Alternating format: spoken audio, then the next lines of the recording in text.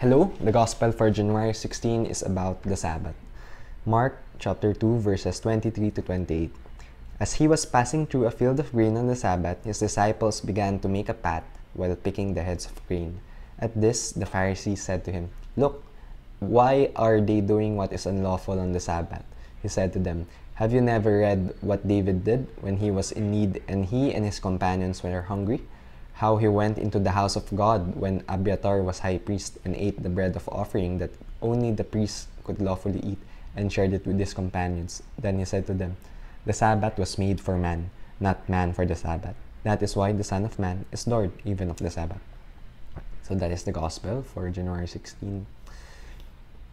And what's really striking here are the words, "The Sabbath was made for man, not man for the Sabbath."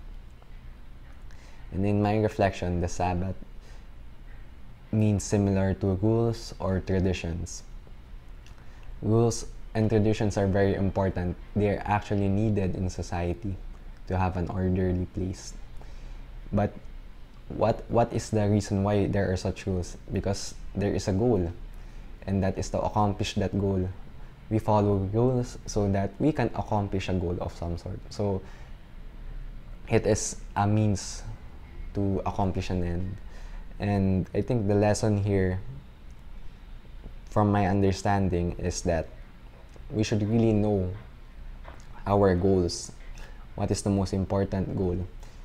In the Gospel, it said that David and his companions were really hungry. And even though only priests can lawfully eat the bread of offering, they had no choice. They had to value their lives, which is a more important goal than disrespecting tradition. So sometimes rules can be broken on very special scenarios, but as much as possible, we should try to follow them. But the message still is that the Sabbath was made for man and not man for the Sabbath. Rules are made for us and we are not made to follow the rules. So just focus on the goal and try to understand what is your true goal and how you can do it. So that is my message for today. Live your faith and God bless.